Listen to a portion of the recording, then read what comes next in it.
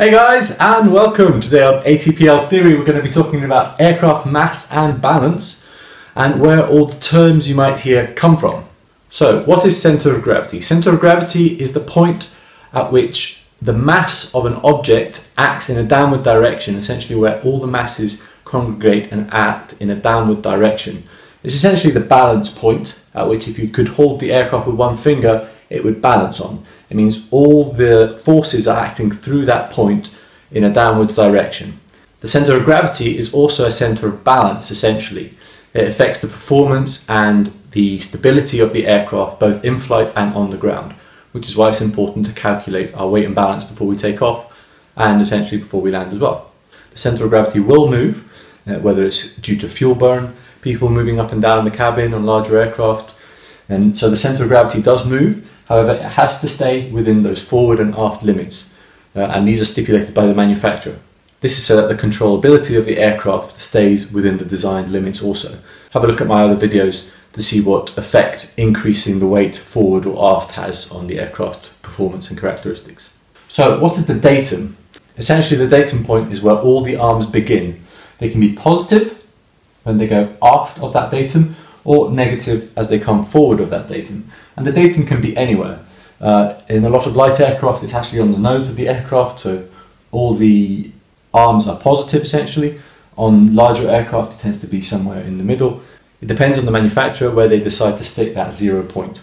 The arm is the distance from that datum to a centre of gravity of a certain mass that may be on board the aircraft, whether that be an arm about this size for the pilot, an arm about that size for the passengers, maybe if you have a cargo hold back here, an arm about that length, and that is the distance from the datum to the centre of gravity of a particular mass. An important equation you need to know is moment equals mass times the arm.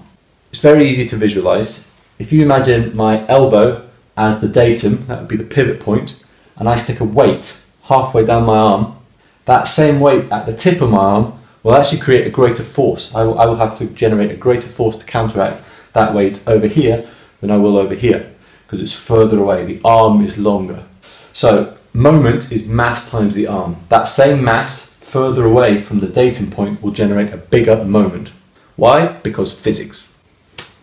So that is a moment, and it's important that we calculate the moment for every mass on board the aircraft and where it is relative to the datum. Now you may have heard of a term called the loading index. This is designed because mass times arm can sometimes generate quite long numbers, and you'll know this if you fly light aircraft, where you sometimes, for pipers, you're having to sum up 6, 7 figure numbers with decimal points in also for the moments, and you have to add all them up. What a load index does is simply divide a moment by a constant, hence decreasing the magnitude of the number you get at the end. And as it's the constant throughout all the calculations you may do, you will still get percentage-wise a similar answer than you would that big number. It will just be a smaller number, which is easier to handle for calculations. On the 737, for example, we have a load index. Otherwise, we would end up having to deal with really long numbers, which would just take ages. Whereas if we divide that by a constant, every number by the same constant, we will have easier numbers to deal with. You would have seen on mass and balance charts that all we need is 3 columns: the weight, the distance from the datum, and the moment. In the POH, you will find the distance from the datum for anywhere you can add mass, whether it be the fuel tanks, the passenger seats, the pilot seats, some cargo hold at the back. You will find the distance from that datum, normally in inches, and you would multiply that by the mass you are putting in that area. So if I weighed 200 pounds, I would put 200 pounds times 30 inches, however far away I was from the datum, and that would give me my moment as a pilot sitting there. I would have to do that for everything that's been loaded up, including the fuel. And that would give me a total mass, a total moment when I added them all up, and if I divided that moment by the mass, I would finally get my centre of gravity limit, and I would get a distance from the datum, the arm essentially, of that centre of gravity. And then I can go into my performance tables or into my performance chart and see if that is within the forward and aft limit for my weight.